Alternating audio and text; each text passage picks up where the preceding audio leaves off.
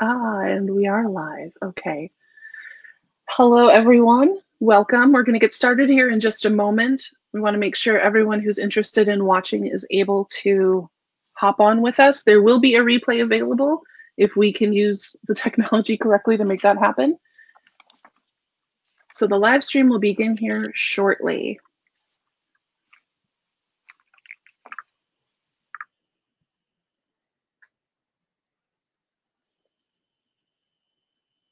Okay.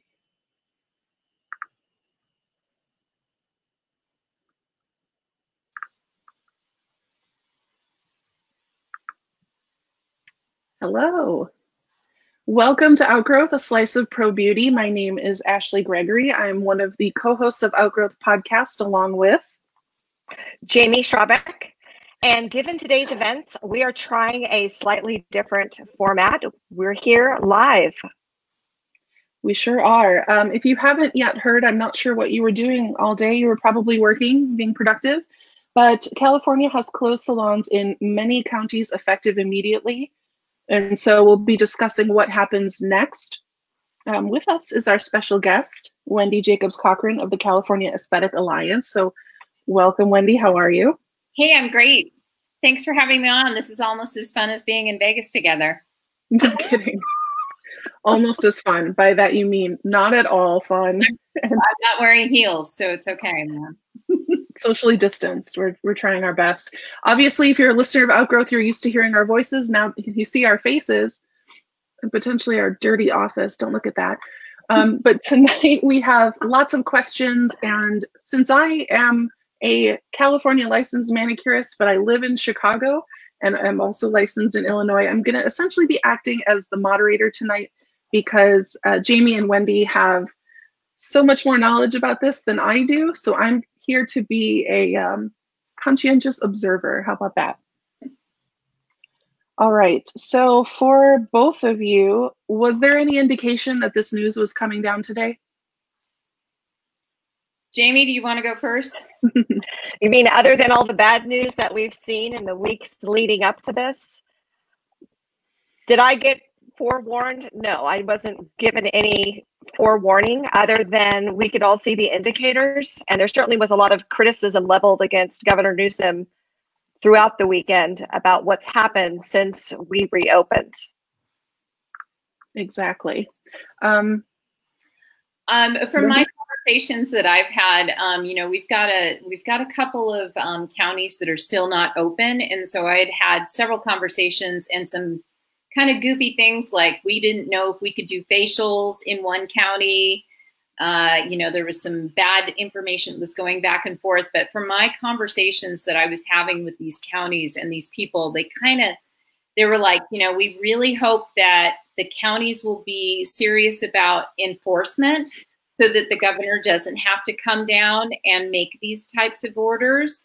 And they were all kind of like, fingers crossed, you guys are going to do well and you're going to do the enforcement. We're not going to have a statewide shutdown. And apparently some of the counties weren't really taking that as seriously. And here we are. So, yeah. So there wasn't any indication that I had from any of the county discussions at all. But we were all sitting back, in the California Esthetician Advocacy Group, we have over 6,000 members. And, everybody over the last couple of weeks or so was like, oh my gosh, what's going to happen with July 4th? And then I started noticing and getting messages from our members that was backstage saying, can you please share my story? Me and my entire family are sick with COVID and it's the worst thing and it's awful.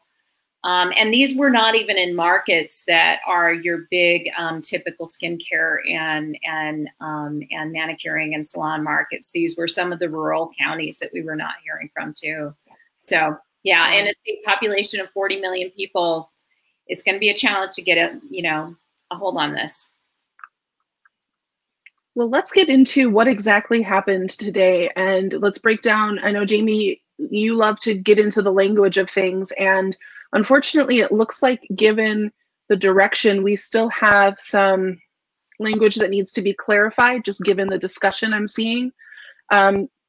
these on the screen here, we have what was essentially put onto the website the second it was announced in Governor Newsom's press conference today.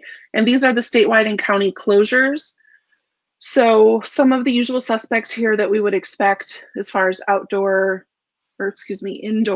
businesses like restaurants, bars, and breweries.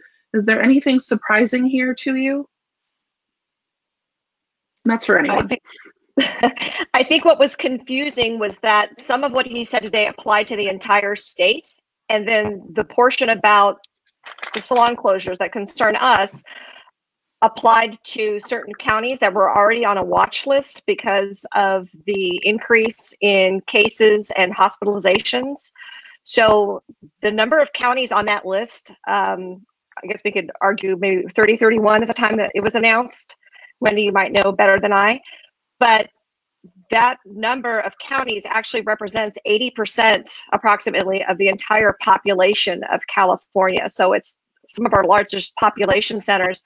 And as Wendy said, some of those counties hadn't even opened yet.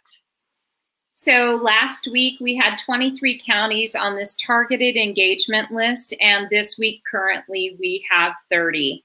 As the governor was speaking this morning or this afternoon or whatever noon is, he was mentioning that there were a couple of counties that were pending that were probably not included on that PowerPoint slide that had been made. So, yeah, there were some changes that happened after that announcement. There are a couple more to be considered. And those will be shown. I don't know if the map that we have is 100% accurate because it seems to have changed throughout the day. I'll put up what we have here if you want to take a look at it. I know that you had mentioned there was going to be potentially some counties added and subtracted even today. Yeah, so Placer might be included in that, which is one of the counties between Tahoe and Sacramento. There was another, San Luis Obispo is apparently kind of on the fence with their numbers as well. But I can also read to you guys really quickly what counties are considered on the list right now, because I have that pulled up on my screen, if you don't mind. Sure. Okay, Alameda, Colusa, Contra Costa, Fresno, Glen, Imperial, Kings, Los Angeles, Madera, Marin, Merced, Monterey, Napa, Orange, Placer, Riverside, Sacramento, San Benito, San Bernardino, San Diego, San Joaquin, San Luis Obispo, Santa Barbara, Santa Clara, Solano, Sonoma, Stanislaus, Sutter, Tulare, Ventura, Yolo, and Yuba. So yeah, I can confirm that several of those were not on the graphic that he presented at noon today. So there's more than 30 counties. Wow. Well, given the fact that there's 30 counties that have either instituted these immediate shutdowns or closures, I guess, whatever word we're looking for. Jaime, do you have any info on when that took effect? I know there was some confusion I was seeing throughout social about people waiting for word, and I'm wondering what word they're waiting for. Yeah, I think it, again, is a misunderstanding as to whose authority we're following. And if the governor says effective immediately, I would assume that would be as soon as he utters that from his mouth, or if it had been issued as a press release prior, which that had not been the case, I don't think. I think it was first announced during the press conference. That should have been immediately. So I wasn't at work today, so that meant that as far as my schedule goes for the rest of the week, I was ready to cancel things. So in California, because I know there's some viewers that are not in California, so we'll explain really quickly that we have 58 counties in our state, a population of 40 million individuals. So of the 58 counties, we also have 3 additional big cities, Los Angeles, Long Beach, Pasadena, and Berkeley, that have their own health departments that you go by. The governor's order was immediate, but some of the counties decided to say, you know, at another time, like tonight at midnight or tomorrow, and things like that. And I think that caused quite a lot of confusion. But it is my understanding that that order was specific to immediately today. There was some confusion. Some people said there was some sort of tweet that went out about, you know, 3 days, it's going to close down for 3 days. They were misunderstanding what this targeted engagement thing actually is. So if a county, because the numbers of the testing take a little bit of time to come in and correlate and analyze that data and decide if the state's going to put them on the list, that usually is roughly a span of about 72 hours from an OES perspective. OES is Office of Emergency Services. And so OES and the CDPH, the California Department of Public Health, need about 72 hours to kind of give the counties a call and say, hey guys, your numbers are climbing and climbing and climbing. In the next 2-3 days, we may be putting you on this list. So that's where some of that, you know, 3-day confusion was. It doesn't mean that in 3 days we're going to open back up again. It just means that that's kind of the standard warning any of the counties get before they are rolled back with that dimmer switch that Newsom talks about. The dimmer switch is, I love analogies, but I think that one might be a little bit flawed. So cohort one more time. I just want to mention we're getting some questions. We will definitely try to get to as many of those as possible if we have answers for you. I know there's a lot of questions and not a ton of answers. Because we're using a streaming platform called StreamYard, it just needs your permission to be able to show your name and picture. If you go to streamyard.com/Facebook, it'll allow you to show your beautiful face next to your question. Let's get into the actual close list that is coming from the COVID website. And this is essentially for the counties that are on that list that you read, Wendy. So we're looking at closing indoor operations. And now here's where I think a lot of the clarification is needed because of the second half of that first sentence, but they may be modified to operate outside or by pickup. Now, Jaime, we've discussed in previous episodes of Outgrowth podcast through the Mork CDS index that you invented that some of this language in the guidelines, no matter what state you're in, it can really be a bit difficult to understand and require further clarification. I think that wording gave those of us in the beauty industry maybe some glimmer of hope. I didn't have any myself because I don't see where that would be possible, but I want to punt to Wendy because she's the one that was able to get that clarified with the BBC to make sure that we understand that we're not to be operating outside of our licensed establishments. Yeah. So the referee, that language. The referee. Yeah, please do. Yeah. Okay. Well, let's talk. Here's the exact language in the Article 2 here that you sent me earlier. This is the Business and Professions Code. This is the part that governs our industry here in California. So the BBC laws still apply to us even during a pandemic. So here we have, I mean, it's kind of obvious. Why bother having an establishment license issued to an address if you can just work in the parking lot? I mean, that doesn't make any sense. So it meant to be issued to a building. Okay. Yeah. So from the perspective of this chapter and code right here, 7317, the sidewalk, a patio, an outdoor space like a parking lot is not considered part of the establishment.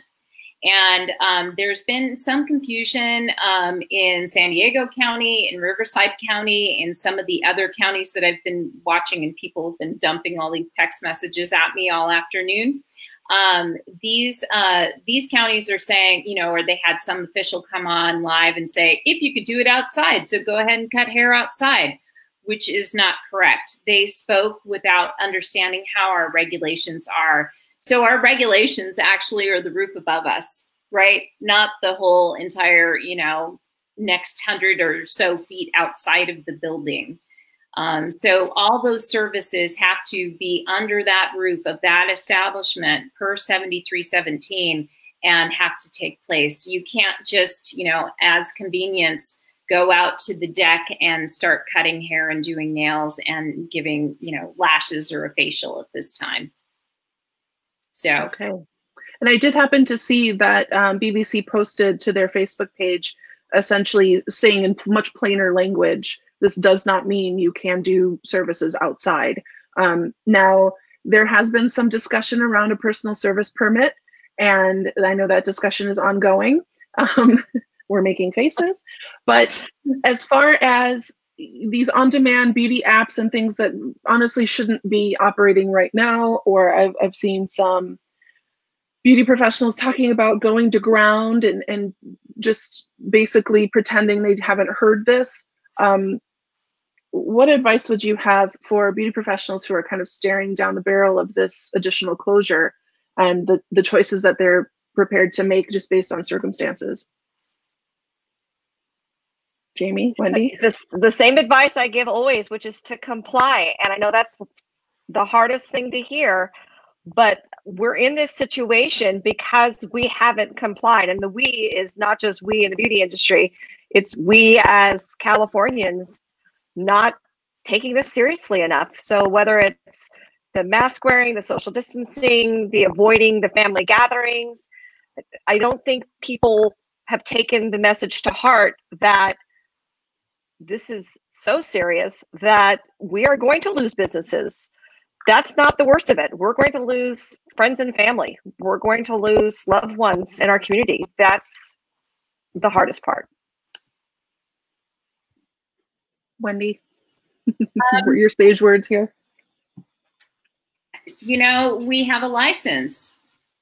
You can go ahead and start doing lashes without a license, and that won't be, you know, illegal. You are risking the fact that you are going to have some sort of, you know, citation or police involvement in giving you a citation on a local level. I don't know what to say about mobile services and things like that, other than we've been trying to hash out the PSP since, I don't know, what is that, 4 years now, Jaime? At least. Yeah, and they are still trying to change the or adopt the policy and the regulations for that bill, and it's just never ending. It's never ending.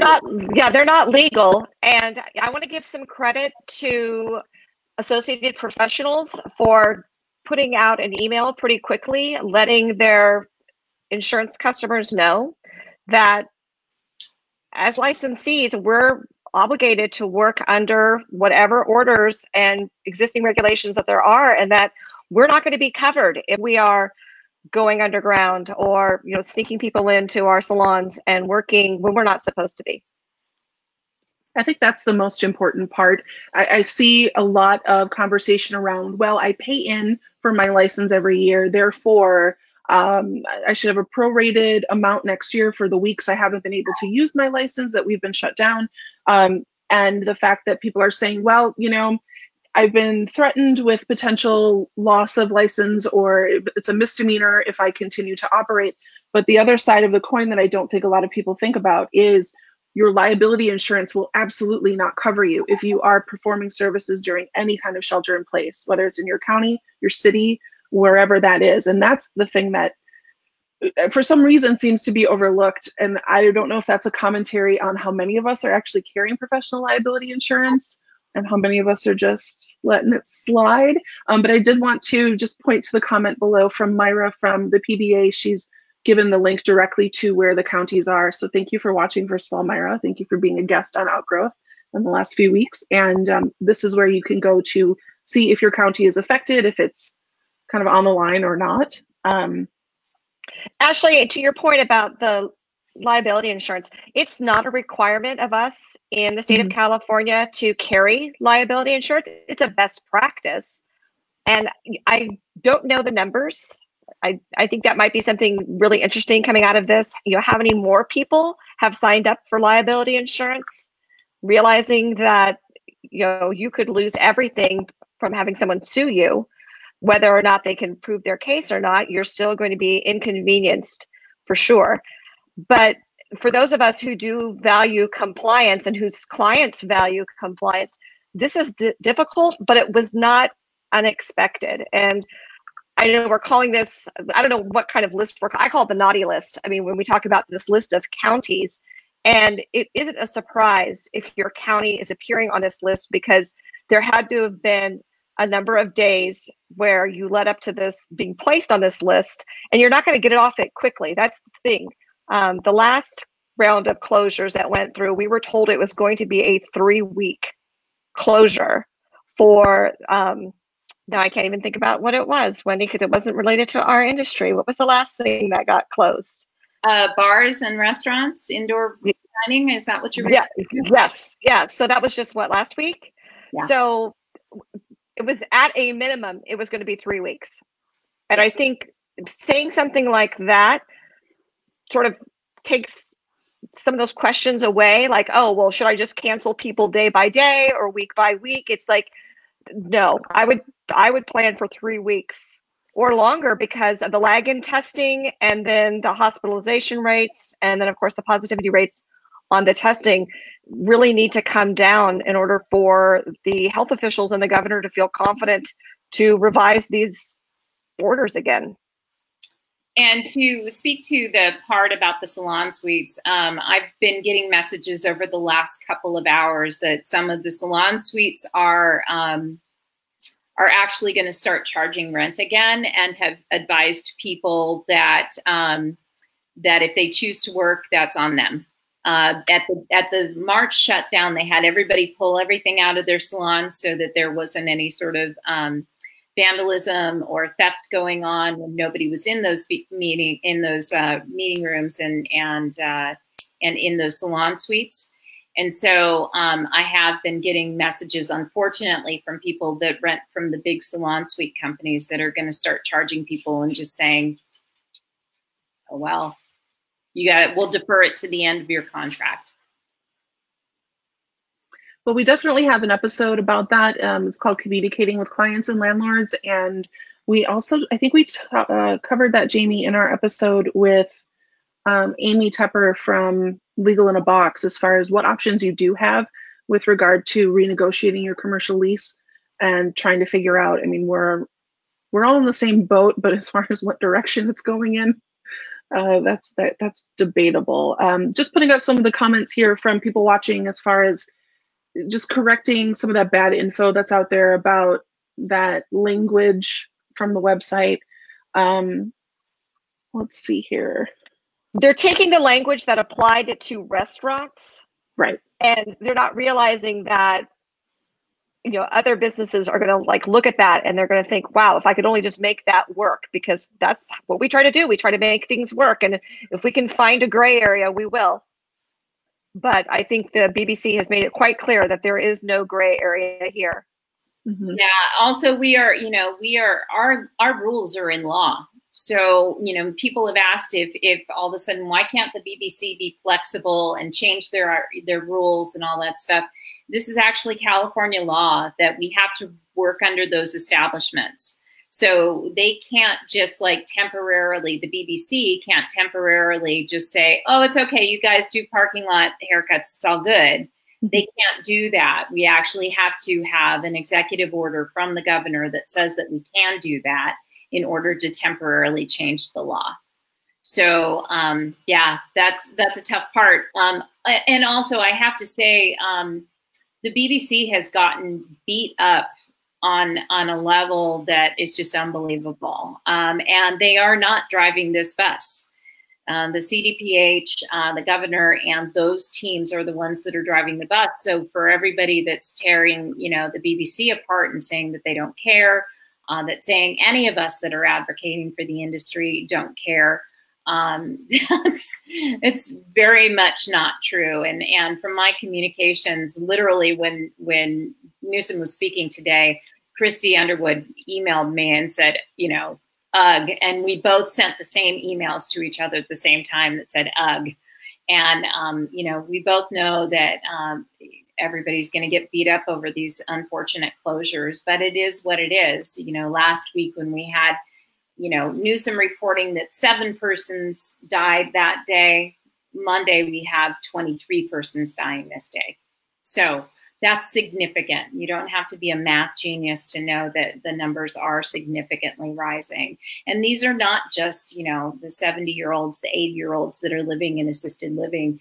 That age range for death and illness, which will be long-term in their case, is actually lowering because of the bar population, because everybody that's, you know, 20, 25 years old needs to be social, right? And so those numbers are slowly coming down as far as age average and all that stuff too. So yeah, it's pretty tragic. Well, and I'm watching this with very keen interest because I'm in Chicago, and our mayor Lightfoot today said we're looking at closing any dining in bars, just based, you know, that old saying that as goes California, so goes the rest of the country. And just because you have such a huge population and you're so geographically spread out, to have these numbers is very alarming. And we're seeing things happening in states like Florida, Texas, Tennessee. And there's essentially, I think we're looking at a crystal ball here in California for the rest of the country. And for some reason, the politicized, to have masks be something, and wearing masks and practicing social distancing be something that has now become politicized, we are literally reaping what we sow right now. And so because of some bad actors and people who are choosing not to participate for whatever reason, we in the beauty industry are being penalized because we are hands-on, touching bodies, getting close, looking closely, being, you know, in there and unable to socially distance. And here we are. Yeah, COVID-19 doesn't care who you vote for. And it also doesn't understand that our entire industry is an industry that works in a 12-inch space. You know, many of our salons and establishments are, you know, a small room, often not ventilated. It's you can put as many boxes over people as you want and that sort of thing too. It's about circulating air in the room. And so that's why the shift is that outdoor activities are allowed, but unfortunately the law of the state of California doesn't allow us to work outside because it's literally the establishment under which we work in. And didn't we just hear about a step up in enforcement? There was some talk about, you know, a crackdown on businesses that weren't complying. This is the biggest crackdown of all, is just to shut us down again. And we know there would have been pushback even against the stepped up enforcement. We know that there would have been people saying, hey, just let those people make a living. It's none of your business. Let them do what they have to do to survive and put food on the table. And so now what? Now we are in a situation again where the compliance is going to really make a difference. And not just because we can show that we can do it, but because it should prove itself in the results.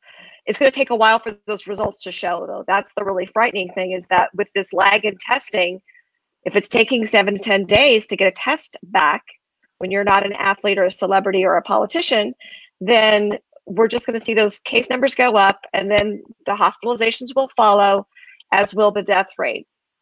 Yeah, the rates of testing return results are pretty all over the board in the state of California. You know, sometimes in LA or San Diego County, you get an immediate result within 24 hours. Sometimes in the rural counties, they have to drive over an hour to get, you know, a test. And then their results aren't coming in 7 to 10 days. It's actually extended. So they have to self-quarantine and things like that too. But to the point of the strike teams that Newsom rolled out, he was really hopeful that those strike teams, in collaboration with educating, with the BBC, going out into the field along with the health department, would help educate. And then if anyone was really blatant about, you know, not wearing masks or just thumbing their nose at what the orders were, they were hoping to mitigate this then. At that point last week, I believe the BBC had inspected at least 334 salons and spa spaces, and kind of went in and said, hey, by the way, you need to do this. You need to make sure everybody's wearing masks, and you can't have two people servicing people at the same time. And all those things, they tried to get ahead of it, and people and their noncompliance really kind of put us back in this space, just from an exposure level. You know, we see so many people every day in a space that's like this. Wendy, do you know if those visits were prompted by complaints, or were they just in a particular geographic area and going in? I would guess with the number, you know, we still run with about 18 to, oh, I have a Wookiee in the room. I was just like, I hear your dog. I have one of 4 dogs in the room. She's usually asleep, but she's mad that I'm not playing ball with her right now.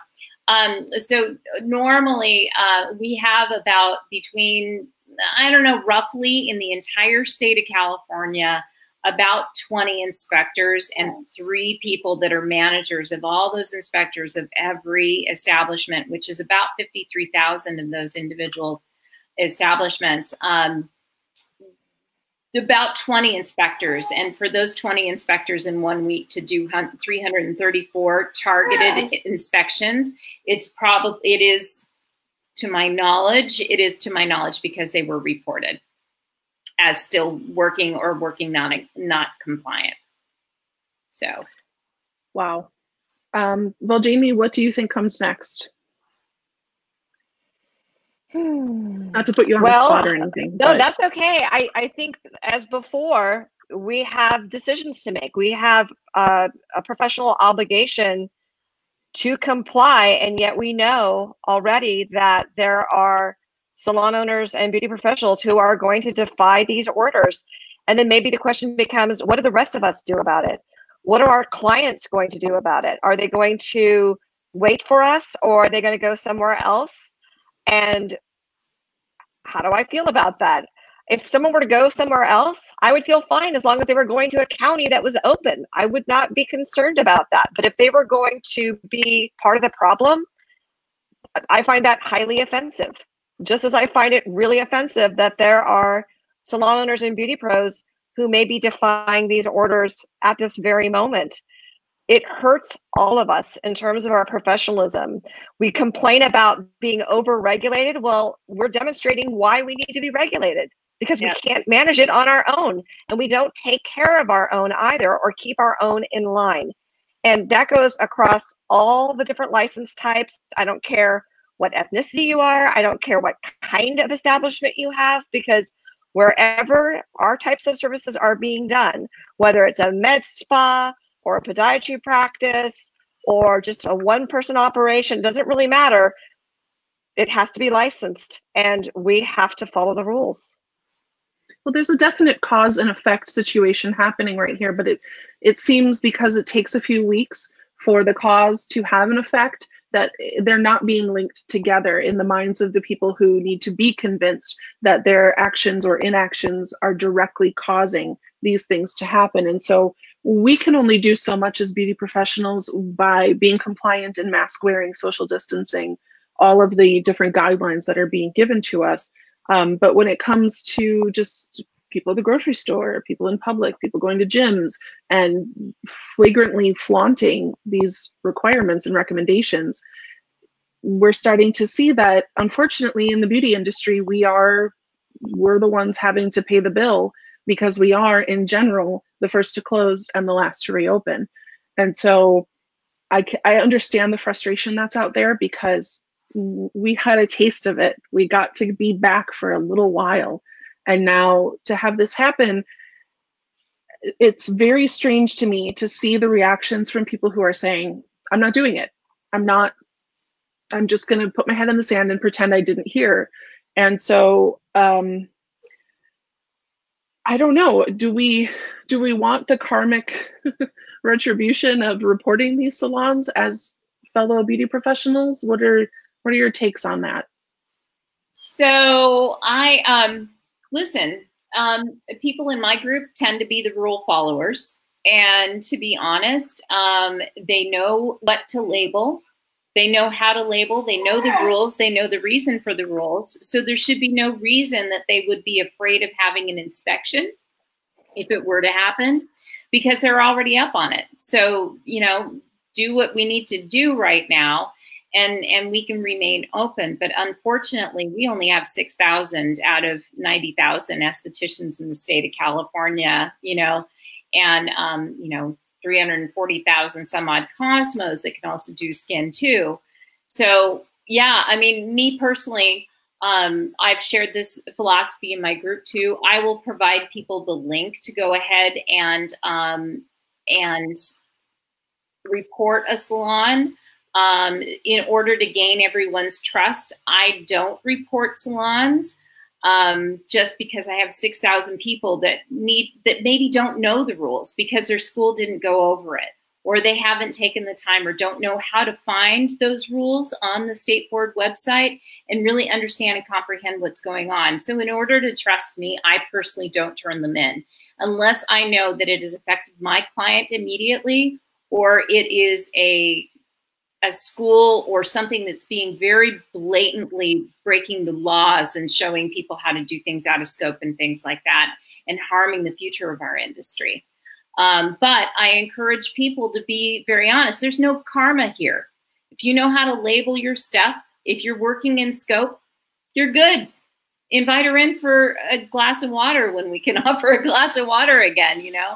And you have to realize that these inspectors have got a lot on their plate, and they are met with so much opposition and physical violence at some point, where they have been assaulted for just doing an inspection because, you know, that's scary, you know? That's very scary.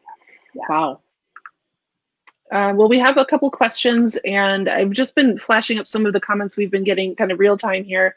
A lot of the conversation is just around that we need to lead by example as far as professionalism goes, and letting clients go that don't want to adhere to the restrictions and regulations.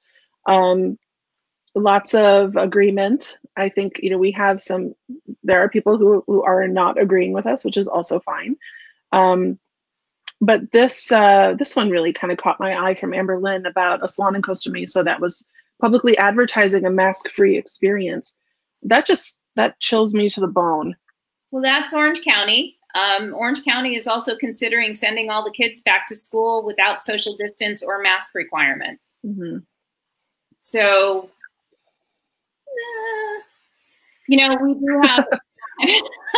that might be a discussion for another time, absolutely. Yeah. But yeah, no, I understand. And thank you for the geography lesson. I was born and raised in Wisconsin and live in Chicago. So you can tell by my accent, I don't get to the West Coast all that often. Yeah. So, you know, Southern California, we do have a couple of counties that have been pretty in their face about not following the rules and that sort of thing. It doesn't mean that all the citizens and all the people that live in those counties agree with it. And certainly in the more compliant counties, it doesn't mean that they disagree or agree either. Just to note, the first counties to open up were Yuba and Sutter, and they opened up on May 4th, and they were allowed a half an hour each. And these are little tiny mining communities up in the gold country of California. And they have now made the list, and they were only allowed a half an hour for their service times. You came in, you know, paint, lashing, whatever was going to go on was going to be a half an hour, and that was it. And now they are on the list, and they are some of the smallest counties in the state, and they're now on the list, and they've been open the longest. Mm-hmm. So it's concerning. People, you know. You know, actually, when you come to California, I know you prefer to come to Northern California. Don't you dare. But no, I do want to say something about geography, because certainly people can look at the state and realize, you know, that's a lot of territory. And there is a difference between Northern California and Southern California. But I will say we're also, I can speak for Monterey County, we are experiencing this division within our county where we have the coastal community versus the Salinas Valley, where the bulk of the cases are in the Salinas Valley, but because we're part of one county, we have to take responsibility for that. And I know that perhaps some people that live on the peninsula side are complaining, you know, it's not fair, it's not us, it's the people in prison, it's this, it's that. We have to be responsible for everybody because we intersect, we interconnect. And if we're going to point our fingers, well, let's look at who those people are. Those people are picking our food. Those people are working throughout this. They're essential workers. We need to take better care of them. That's what needs to be happening. 100%. This is really putting into perspective, and I think maybe sharp perspective, just how ill prepared we are and how reactive we are when it comes to things like this. And for some reason, being told that you need to do something that's mildly inconvenient for the greater good has created all of this pushback. I just want to throw up a few more questions and comments here. And I'll say that, you know, in San Diego County, where I am, we get a lot of pushback here because we have a lot of cross-border culture. And we also have a lot of expats that live in Mexico. And so Mexico has, Northern Baja has 10 ventilators for the entire state of Baja North. And a lot of the expats live down there because it's inexpensive to live. And they have contracted the virus, unfortunately. And so they have been shipped into Imperial County that couldn't handle the bulk. So they came to San Diego County. There were too many of them. And now they're in Riverside and San Bernardino at some of our hospitals up here. So we're all doing what we can as far as that is going on as well. So, yeah. So I wanted to, sorry to block you, block you there, Wendy, but Michelle makes a good point, but I think we should absolutely address it. So salons being really held to account for cases from home gatherings, things, and you mentioned about Yuba and Sutter, the fact that these aren't being traced back to salons. So we are in a completely different situation than we were when Governor Newsom said that infamous line about the first case of community spread coming from a nail salon. This is not that. From my understanding, it's because the general population is not doing what they need to in order to prevent the spread of this. So it's not, this is not an indictment of our industry.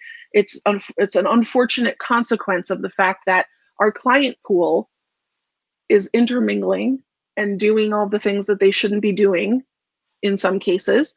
And now, because of this amount of spread and the fact that it's beyond the capacity for contact tracers to even try to figure out, that we have to just dim the switch a little bit.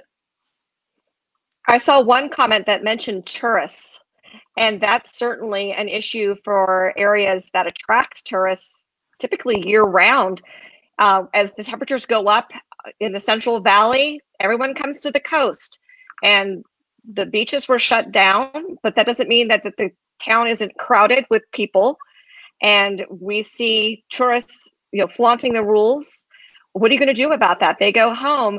They might have either left us with the disease or taken it back with them to their home counties or, you know, home states, because who knows from how far they're traveling to get to us. So, you know, that's another issue that we're dealing with. We're not just dealing with an isolated county where we're just controlling who's, you know, within our own borders. We're not that far from Silicon Valley. There are people who commute to work, but most people aren't going into offices these days. But you might travel some distance to go do some sort of job for which you're considered essential. So it's not, yes, there's a lot of land here, but there is this interconnectedness, and Santa Cruz County is not on that list, is it, Wendy? It is not, and I have heard of quite a few problems with the people in Santa Clara actually losing their clients to Santa Cruz County because they just go over the 17 there into Santa Cruz because Santa Clara has not officially kind of opened up all that much. They opened up for like a day today. They were one of the Bay Area counties that was first to adapt that. And then we have, you know, all of a sudden they're open for one day and this happens. And they ended up on the list of counties that are being monitored. So yeah, it's tough. It's tough. And it's not March anymore, right? It's not March. No. It's not the beginning of April. We should be much wiser now. But doesn't that feel like 15 years ago? Another season. When we were all in New York for the beauty experience, that was not to be. But since it isn't March and since it isn't April, I had a really good point that I was going to make, and it's gone. But essentially, because it isn't March or April, we had the 4th of July happen. And it's like, just as a country, we decided, I'm tired of this. I don't want to deal with it anymore. I want to drink on a boat. And so, here we are. And it's a little scary, but it's hard to put that toothpaste back in the tube. Yeah, absolutely. And, we had Memorial Day, numbers went up. We had 4th of July, a month and a half later, the numbers went up. And then what do we have in September? We have another 3-day weekend. I mean, I think part of the we all kind of get crazy about it in our beauty industry because we are not essential. You have to realize that like 60 to 70% of everybody is still working, and they're still going to work or not on Monday through Friday. And they have an actual weekend where a lot of us are kind of like, oh, what day is it? I'm not even working. I have no idea if it's Thursday or if it's Tuesday. No clue. So, we have a situation where, these people are needing a weekend to go and blow off steam of how hard it was juggling the fact that they got a meeting and they got 3 kids flying around behind them. And they need the time off to go to the beach and decompress and do some fun activities outdoors with their family, or they need time away from their family to, restore with us. And I think that's a lot of what we're seeing too, is these weekend activities are it's really tough. It's really tough, We got complacent is what happened. Exactly. We really did. I mean, at one point, the state of California and our governor was being lauded for handling this. And then as soon as things started loosening up, I think everyone thought, okay, it's done. And we're just going to resume our activities and reconnect with people we haven't seen in a really long time. And so I think that messaging, we've talked over and over again about how it could have been done better. One of my fears as we encounter the weeks ahead is that we'll just get the same guidance reissued again without it having been reviewed and no improvement on the message. Even though they have this additional time to do that, that's my concern. Yeah. I would think that they could learn from what they did wrong the first time around. Let's not do that again the same way. That I don't know. A lot of sense because, but also we're not seeing salons really being the source of any kind of spread. And so I honestly, I don't even, this is definitely not realistic, but to see some of those recommendations be enforced on the public. I can't agree with that though. It's happening. It is happening. We're just not hearing about it as much. Yeah. So San Diego County has a big resort, and also we have quite a few casino resorts that are on Indian and tribal land, and those have all been kind of open and doing their thing. And we've had some issues in some of the tribal land, especially outbreaks near me. And also there's a big resort down in San Diego that is the center of community spread. And then, I mean, we even had a member in the California estheticians group who went from one county all the way over to 3 counties, possibly contracted it while shopping with family, and then came back to their rural county and brought it, and then exposed clients. So I'm seeing it. Orange County isn't really reporting it that way, and Riverside is not reporting it that way too. It's there. It's there. We are definitely seeing it. Good. Yeah, not being in your state, it's difficult. I'm very impressed with where I'm from, and our mayor turned into a meme very early on with she's a woman of pretty short stature, and she's like giving mean mugging in the background of all of the press conferences. There's cardboard cutouts of her on porches and stuff saying like, no, go home, stop it. Kind of get popped in the beginning of all this for getting her. She did get a haircut. She did get a haircut. Newsom's looking pretty shaggy and gray right now, and I like it. Well, we have she can't win if she were to get a haircut or not get a haircut. So that's, again, another conversation. But I've just put out the final call for questions or comments. We're being told, hey, we want to see more of this. So Jaime, remember, it's good that we were prepared. We had a few, Lynn saying she only got 1 week open. Amber Lynn saying that she feels the frustration more for those who were able to open and then had to close again. And then Marlise with dropping some knowledge for us. There's definitely ways to travel and be responsible. I think there are ways that, it is kind of a big bummer for some people that opened up for a couple of weeks and were like, I don't know how to deal with this mask and this shield, and it's all crazy, and I don't know if I'm doing this right or anything like that. I hate to say this is maybe a positive thing, that now that you've done it a little bit, you may be able to tweak how you're working. You may be able to improve those systems on your own, so that when we are really slowly, you're going to be used to wearing the mask. Maybe wear the face covering at home and learn how to breathe with it a little bit better.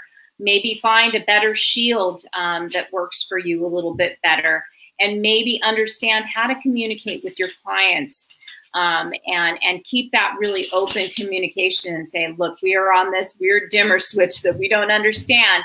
So I may have to push you a little bit out in your appointment times and things like that. So I think there are positive things that we can go and look for some of those people that opened up and now got kind of yanked back.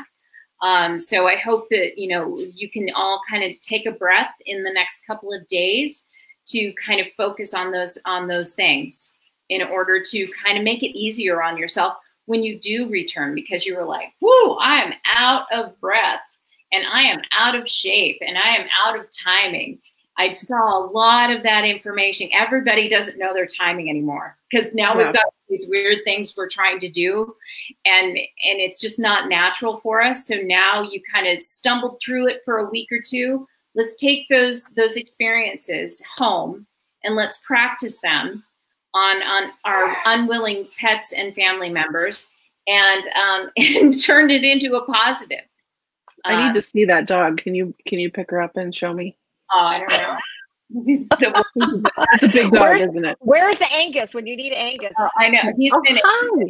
That's Matilda. She wants to. She's throwing a Kong around the room because she wants to play ball and she can't right now. So. Oh, Bob. Mine's actually, I'd like to address the question that we saw about whether or not it's our professional responsibility or something we should take upon ourselves. Yeah. My answer to that is an absolute yes. That doesn't surprise me. My answer is yes. Do I do it myself? No, because everybody already assumes I'm a narc, and I'm not a narc. So, and I do have to maintain this trust, and give you the right information, because that's always been my thing, is giving you the right information, the right links, the right contacts, the right language in order to do the right thing for your business. And in order for me to teach a group as large as our group is, I need to have a level of trust that if somebody says, is dermaplaning? I've been doing dermaplaning. What do you think? I have to have that little tiny bit of level of trust that they're going to say, that I'm not going to go immediately to Christy Underwood and say, hey, by the way, Janet's salon is doing dermaplaning and I read it in my group. That's not where I want to go with this. My group's intention is to educate people and give them the resources so they understand what is and what isn't legal and why it is or is not legal. And so I don't report. If I didn't have this group, I'd be like dropping it like it's hot. Yes. Well, and Wendy, let me say this, that I report things that I know to be true for myself that affect me. And I happen to be a member of your group, and I do not report things that I see in your group for that very same reason, because it's a different relationship that you have with the members of your group. You are there to educate first. And that's what Ashley and I have been trying to do throughout this entire process, is provide the information. So if you don't have the information, there's really no excuse for not knowing where to go to get it. And if you need clarification, there's a lot of information floating around out there, but there are sources you can trust. And we're trying to build that with our audience of listeners, and in this case, viewers.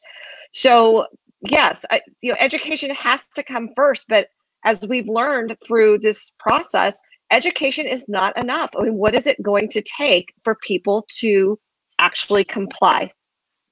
Yeah. And I think a report, honestly, coming from someone who's in that locality, and you are directly affected by a salon in your area not being compliant because they're creating a dangerous situation for your client pool and for your business. And so, yes, absolutely, I would report something that I know to be true or that I could verify through a third party or whatever that is. This isn't the way, this isn't RuPaul's Best Friend race, but it also is about just being responsible. And so where we may have shied away from that in the past, of not wanting to, or having that camaraderie and not wanting to be the person to take someone down, it's life or death now. And the rules of the game have completely changed. So if you're feeling like you don't want to be that person, totally understandable, but just know that, again, it's that cause and effect that we talked about earlier. And also, I have to realize that, you went to university, Jaime went to university, I went to university. Learning how to research things and understand how those, how those links work, like any state website, is really difficult to navigate. And so that's also the reason that, and also my mother was a librarian, so I've never had a question answered for me ever in my lifetime. And so I am used to being a competitive speech and debater in the times where you had to go to microfiche in an actual library. There was no internet, no, none of that. You actually had to look at books and magazines and periodicals and find that stuff. So it is challenging for some of us that don't know how to do the research and understand this. So that's why I 100% want to give people the right resources and kind of explain the process of what's going on. So, and Wendy, you have proved throughout this experience, it's not what Wendy says, it's what Wendy is telling you that someone else has said. And today was another example. I just got quoted in the comments, so I'm like, we got to end on that note because I can't top that. No, you can't. Angela. Thanks, Angela, for that. That makes me real happy. Well, before we walk away, this obviously has been very successful. We've had between 60 and 70 people watching the entire time. That's great. Isn't that awesome? Yes. And of course, if you like what you heard here and you like this lively banter and discussion, you can subscribe to Outgrowth Podcast on your favorite podcast platform, as well as follow us on Instagram. Wendy, tell us how we can connect with you. So we are California Esthetician Advocacy on Facebook. If you look up California Esthetician Advocacy on Facebook, you'll see a field of orange poppies all across the front. That's our group. We are also a trade association in California called California Aesthetic Alliance, which is aesthetic with an A. And we do a lot of interacting. We're at all those meetings. We are at all those hearings. We are communicating literally with Christy live as it happens. And we are so fortunate that we have the coordination and the cooperation with the Board of Barbering and Cosmetology, that they realize that we are the folks that want to do the right thing, and we want to run our businesses the right way and be safe for the public, be safe for ourselves. So California Esthetician Advocacy with the orange poppies, and then also California Aesthetic Alliance with an A is our trade association. And we really need more members of our trade association, because every time I meet with the legislature and I have to defend the fact that we are, getting hit with another deregulation bill, they go, well, how many people are you actually talking about that are my constituents? And I'm like, exactly this many. So Nice. I love numbers and stats. It's kind of fun to throw that accurate information, accurate stats, and that's really important to me as well. So, well, we were going to thank you. Thanks for being here too, Wendy. I appreciate that. We were going to repurpose this into a podcast episode, but I think Matilda has made sure that that's not possible. And I love her for it. So thank you, Matilda, in the background. I'm happy to come on anytime you want. She says you're welcome. I'm happy to come on anytime and record with you, and we can go over some stuff and maybe throw up some appropriate links and some more official language rather than the banter that we are very famous for having anyways. We're very fancy. All right. Any final thoughts before we run away? I just wanted to say there was that last question there that was asked by Lori about whether manicurists can associate with you. I know I'm the closest manicurist associate that you have, Wendy, but certainly through the California Aesthetic Alliance, that's open to every type of license in the state of California. The estheticians and advocacy group that she talked about on Facebook, Wendy will check to see that you are licensed as either an esthetician or a cosmetologist to join that particular group. Yeah. And I checked her, and despite, so I had a senator go, you don't really check every single one of those licenses. And I'm like, yes, I do. So. Yes, I do. Yes, I do. There's a great, I want to give a shout out to a fabulous thing for that. It's called Beautician's List. If anybody ever needs to quickly take a look at licenses, we'll shout out to Dasha and Beautician's List. All right. Well, again, your calls to action, if you want to connect with us, of course, are at Outgrowth Podcast on Instagram, and you can listen to Outgrowth Podcast with a new episode every Monday on your favorite podcast platform. Jaime, you want to shill for some reviews on Apple Podcasts? Sure. You can subscribe, rate, and review us. We will read your review if you leave us one through Apple Podcasts. We'll even read a negative review. Oh yeah, bring it. Bring it. Bring it. I can't wait for that to happen. I'm excited. Anyone would have a negative review. We want to hear it all. We do. That's fine. Lay it on me. We haven't had to yet, though. How about that? True. True. So, you guys got to catch up with me. All right. Well, thanks everybody for watching, for tuning in. If you're watching on the replay, please connect with us on all of our social channels. Give us a listen. And if you want us to do this again, just let us know in the comments what type of topic you want us to tackle. And until next time, be smart. Be safe. Wear a mask. Wear a mask. All right. Be compliant. Goodbye, everybody. Thank you. Goodbye. Thank you.